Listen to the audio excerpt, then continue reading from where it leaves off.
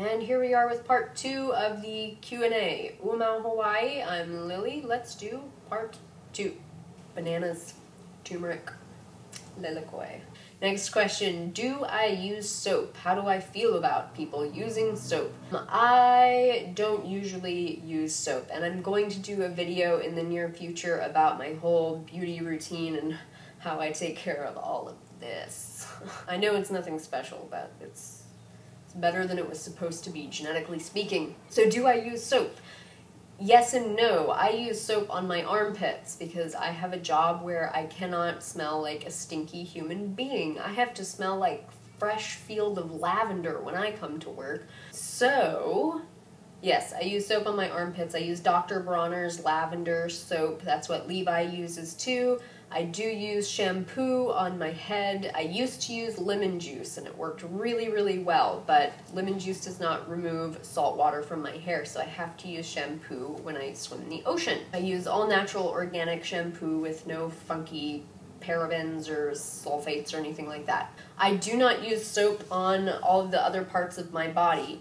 Even my face. I've had horrible acne my whole entire life, just like cystic, really uncomfortable, horrible acne that was amazingly improved by diet and drinking a lot of water, but I don't wash my face. I noticed that my acne got so much better when I stopped washing my face. What I do is I exfoliate a lot. I have one of those like 3-foot long scrubby things so you can like put it behind your back and stuff and really get in there, and I scrub my face with that in the morning and at night, and I scrub the rest of my body. I also dry brush sometimes, and that's how I keep my skin clean. I don't like to use the soap and strip all the oils off of my skin because I've noticed that I get really dry skin. I'm also have really sensitive skin, so I'm prone to like rashes and stuff if I get weird chemicals on me, so I just like to keep it as natural as possible. What are my New Year's resolutions? Well, in the past, I definitely made some, but this year I just consciously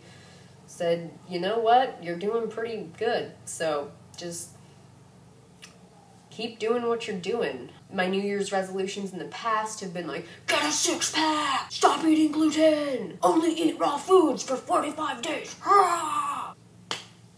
Didn't go well. I'm not a consistent person, or well, I guess I am a really consistent person, but there's a limit to the consistency that I can have. I'm not going to get up and go run 5 days a week, every week, because there are going to be mornings where I wake up and I'm like, I really don't want to do this, and so I don't make myself do it. Or there are times where I'll be eating raw food for a few days, and I'll be like, I really want a bowl of beans and rice, and so I have a bowl of beans and rice because I can't do that, like, restrictive, crazy, goal-oriented, oh, I have to reach this goal or I'm just going to slit my wrists. I can't do it. I just want to enjoy my life. So I guess my only New Year's resolution is to just keep enjoying my life as much as I possibly can. My one professional goal is to get a website up to go along with Umau Hawaii YouTube channel, so that I can do online coaching and a little bit more interaction with you guys. So expect that sometime within the next 11 and a half months. So this kind of goes along with the whole thing. How do I afford expensive clothes? As you guys may notice that I wear a lot of like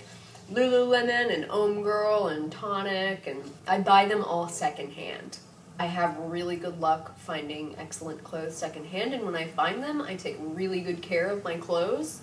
So like, my friend actually gave me this Lululemon top to trade me for giving her a massage, and I got these pants at the Salvation Army for like $3, and I got the bra that I'm wearing from Goodwill in Washington about 4.5 years ago. The other thing is that I used to practice at a really uppity yoga studio really often, and I knew some people from there, and I was friends with them on Facebook, and one day one of them said, I'm cleaning out my closet, so crazy. And I posted like, if you'd like to donate to the Lily Has No Clothes Fund, feel free. And she brought me like this huge bag of, you know, $80 yoga pants and $60 yoga tops, and just gave them to me. And I've been wearing those for the last 3 years. And then the next year she brought me another bag because she cleaned out her closet. So that's where I got all of my expensive yoga clothes. Okay, So a few quick little extras. We'll do these ones faster. Fast. Next up, what is the tattoo on my wrist? This is my own design. I am not communist. I don't like to go surfing, and I'm not the Grim Reaper. This design came from when I was a kid. It's all about like me and this oak tree that I absolutely loved, and it got struck by lightning and it exploded, and then my parents cut it down, and then in the middle of the tree was like literally this signal, like right in the middle in the core. And I wrote it down and I carried it with me always. And then I was driving down the street with my friend one time in New York, and she was like, let's go get tattoos. And I was like, okay, let's do it. I know exactly what I'll get. And I got this. Do I kill bugs?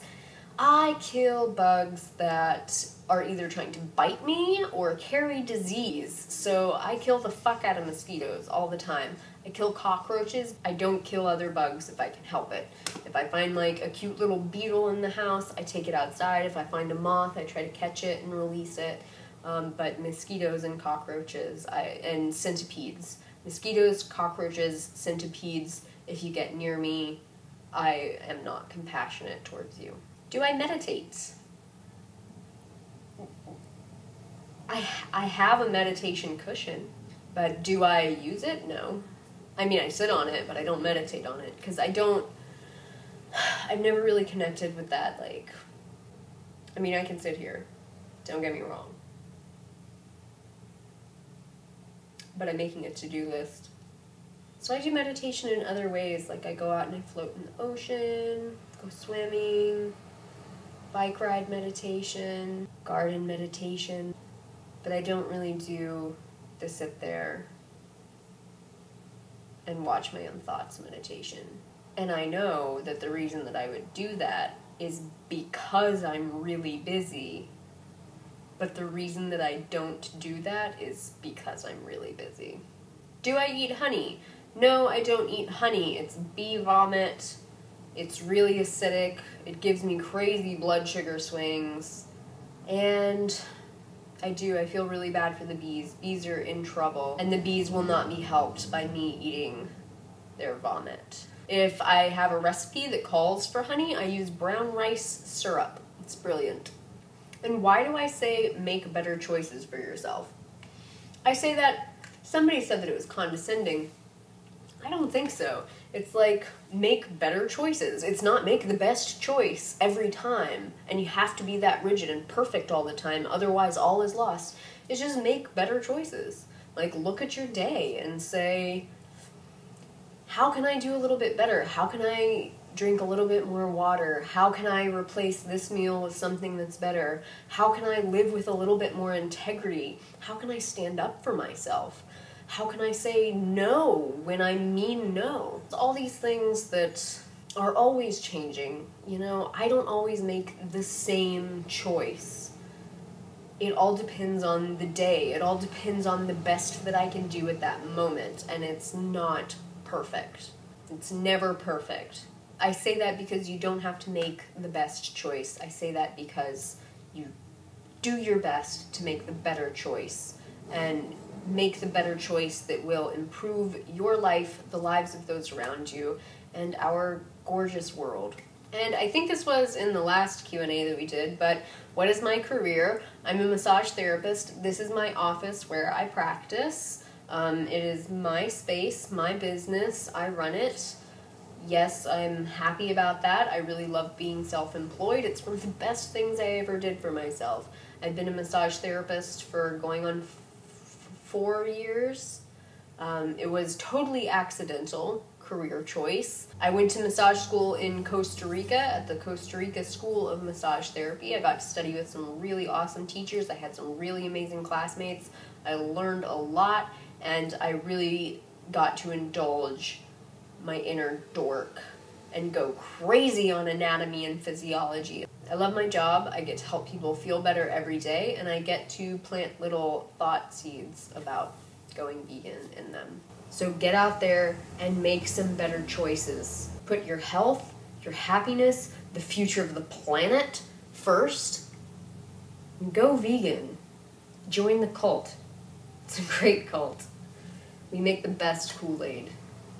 Smoothie Kool-Aid.